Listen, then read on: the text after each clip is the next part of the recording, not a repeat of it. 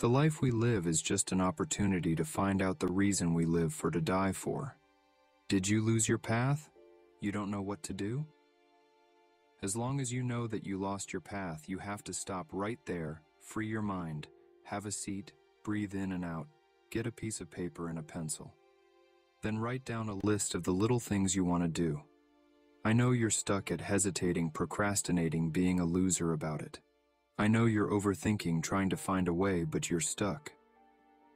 That list should be outlined by priorities first and the steps you must take. Start with small plans that you can finish in a week or so. Be realistic when you set your little list of goals and start working on it piece by piece. Whatever your goal is, make it S-Majoret. All your goals should be oriented and you must be devoted to the process, not the consequences. That devotion to the process will make a lot of good things happen.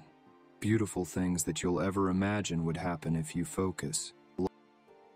Fear is a natural part of life, but it doesn't have to stress you out. Whatever the outcomes you imagine will produce some kind of emotional reaction. Therefore, it's always up to you to redirect your mind to imagine and visualize the positive outcomes you really want, and not the outcomes you do not want for yourself. Then you will feel anxiously depressed, losing your path of success with that fear you generated.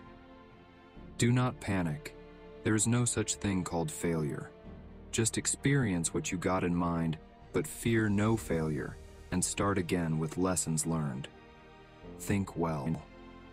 No one can stop you from being who you want to be.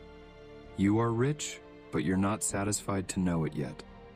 You have a piece of your brain that you can do a lot with it. You can destroy yourself with the negative way of thinking or focus all your energy on being positive, because whatever you are is what you think. The way you think is the only possible way to change your vision of the world and reproduce what you're already here in this life for.